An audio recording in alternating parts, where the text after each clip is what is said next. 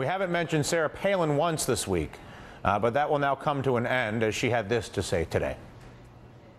Especially within hours of a tragedy unfolding. Journalists and pundits should not manufacture a blood libel that serves only to incite the very hatred and violence that they purport to condemn. That is reprehensible.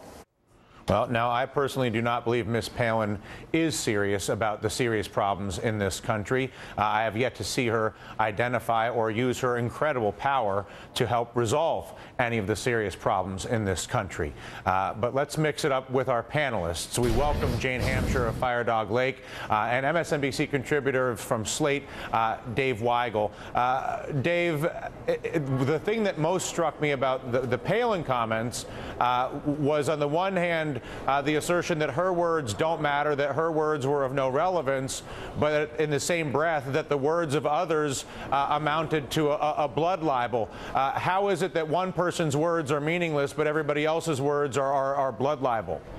I think you just spelled out the inconsistency there. I'm glad that you you opened with the monologue that you did about how little this should matter in the long run. It's disappointing, short run even, how much this should matter at all. It's really disappointing that her response, after a pretty good lead time, several days to think about this, was to get into a debate that had kind of been dying. I mean, the debate over Palin was one that we were having on Saturday, if we were having it at all, because we didn't know what Loeffner's motives were.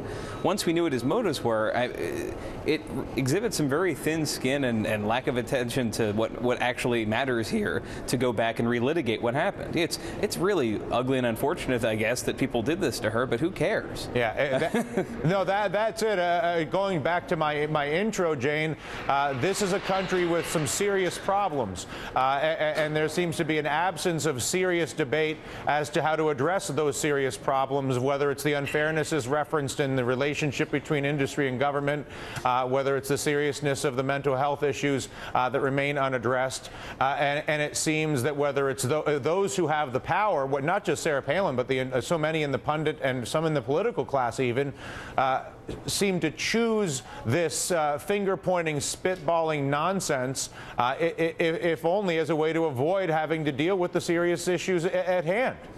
Well, I do think that you bring up an important point, Dylan, and that is that, you can't say that Sarah Palin is responsible for this. And the guy was not a politically motivated guy. It did not seem like, at least from what we know, to be a political action.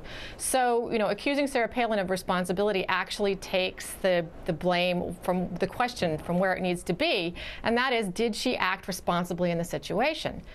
Last year, we had Gabby Giffords, Tom Perriello, and about 10 Democratic legislators had their offices attacked.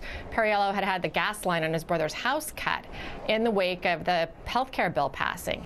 And at a time when John Boehner and others were actually saying, look, we need to calm this down, this violence is not okay, that's when Sarah Palin put up this image. And it's a fair question to ask if it was a responsible thing for her to do if she wants to run for president of the United States. That's not an unrealistic question, and it does not mean that people are necessarily blaming her, although some are in the situation. She should be prepared to answer that question, as David Frum said. Yeah. And the fact that she's out there and she's saying, look, I'm comparing my suffering here to the 2,000 years of persecution of the Jews, which is what she's referring to, because that's all blood libel means. That's it. That's the only meaning that it has, is the underpinnings of the argument that was used to persecute the Jews for 2,000 years.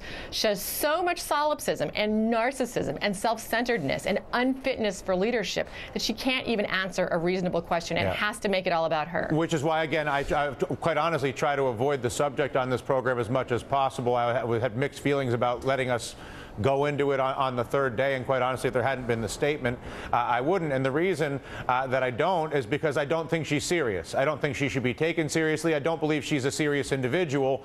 I believe she's powerful. I believe she has a large following, and I believe her failure to engage that following to address any of the serious issues that this country faces is, again, evidence of the lack of seriousness.